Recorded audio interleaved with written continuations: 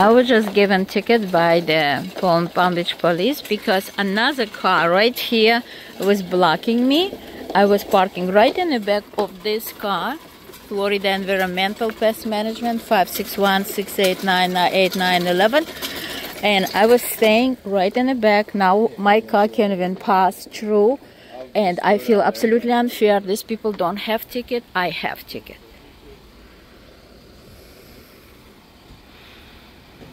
Where is the fairness in this town?